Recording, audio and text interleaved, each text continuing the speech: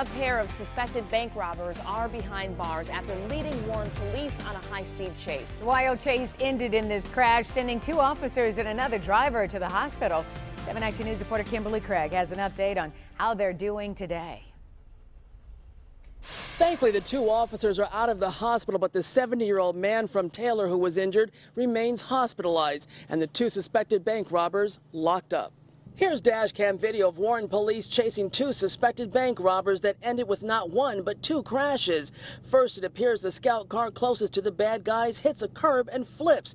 2 seconds later, the fleeing bank robbers run the red light and crash into a 70-year-old man from Taylor.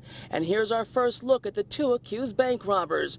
21-year-old Antonio McLean, who has now been charged with possession of marijuana, and 20-year-old Lamont Moore, he's been charged with fleeing and eluding.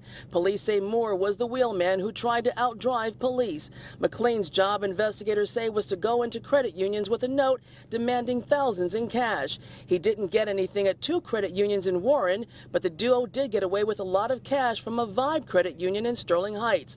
After that is when they were spotted by Warren police and the chase was on. And then came those 2 frightening crashes. One left the scout car upside down. Thankfully, officers John Adams and Rick Schnurr were able to crawl out, but they did suffer some back and neck injuries. The 2 suspects were injured, but not too bad, where they couldn't face a judge today. And bond for each suspect has been set at $500,000 cash or surety. In Warren, Kimberly Craig, 7 Action News.